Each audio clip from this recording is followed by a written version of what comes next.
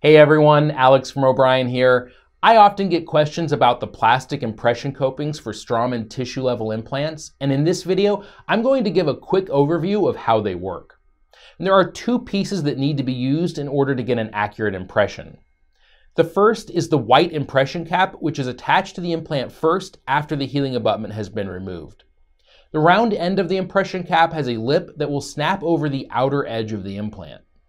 When seating the impression cap, ensure that the lip is completely engaged around the entire circumference of the implant to maintain accuracy.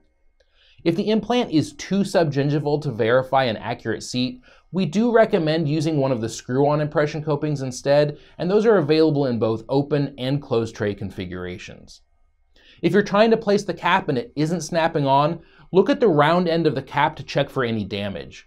If there is damage to the lip, you'll need to get a replacement cap.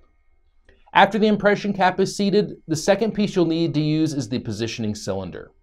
The positioning cylinder will either be red if it's for the RN implant or white if it's for the WN implant. The octagon on the interface of the positioning cylinder matches the internal octagon of the implant interface so that when properly seated, it'll record the rotational position of the implant.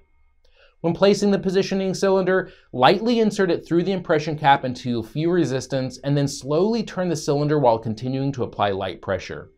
Once the edges of the cylinder's octagon have lined up with the internal octagon of the implant, the post will snap into place.